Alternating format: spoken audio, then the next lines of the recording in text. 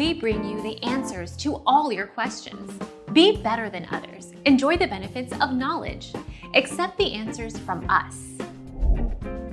All of your favorite saucy dishes, gravies and stews you want to sop up with crusty bread, stir-fries that envelop the rice or noodles on your plate, probably rely on one of two common cooking techniques: whisking a scoop of cornstarch into a cooking liquid to make a slurry, or cooking flour in some kind of fat to make a.